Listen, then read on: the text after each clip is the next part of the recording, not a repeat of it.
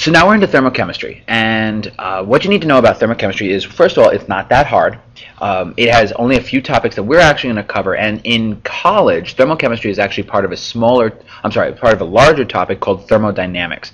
We will touch upon the very basics of thermodynamics in this unit, but understand that in college, thermodynamics is an entire semester-long course. So we will barely scratch the surface here. So let's first talk about a couple of definitions. One, what is thermochemistry? Thermochemistry is processes that involve the movement of heat energy. So up until now, we've just looked at, okay, does this thing react? Does that thing react? How do they switch? What are the new chemicals that are being created from the process? But we've never actually looked at any energy transfer.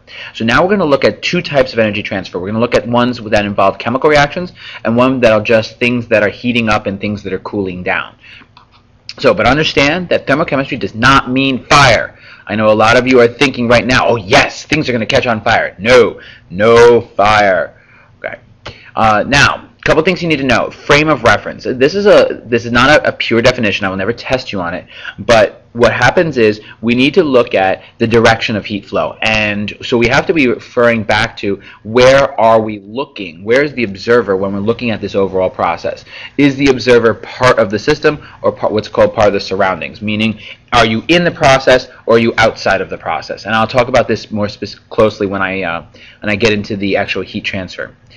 Okay, now we're going to get into two processes that we have touched upon before in other things. You saw when you did the heating and cooling curve. The first one is endothermic. Endothermic is a process where the substance absorbs heat. Okay, best example is ice melting. Okay, now if you think about ice melting, heat has to go into the ice cube in order to break those weaken those intermolecular forces that are keeping the thing as a solid. So heat is being transferred from your hand into the ice cube. Okay, so the ice cube is endothermic because heat is entering. Get it? Enter.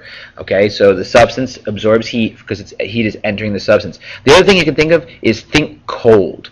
Any process that feels cold to you, you know, touching snow, touching a cold piece of metal, etc. If they feel cold, that means it's an endothermic process. Heat is leaving you to go into the other substance. The other one you've talked about before is exothermic.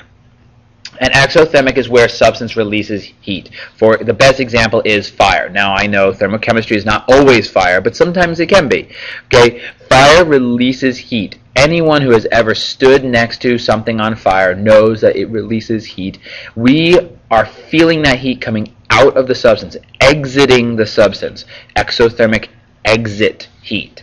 Okay, so those processes would be exothermic. Again, when endothermic felt cold, exothermic feels hot. Okay, so think hot when you're dealing with exothermic reactions. Now these are the four major definitions that you're going to need to know. Like I said, frame of reference I'm not going to talk about that much, but I will refer back to it as we look at whether or not something is endothermic or whether or not something is exothermic.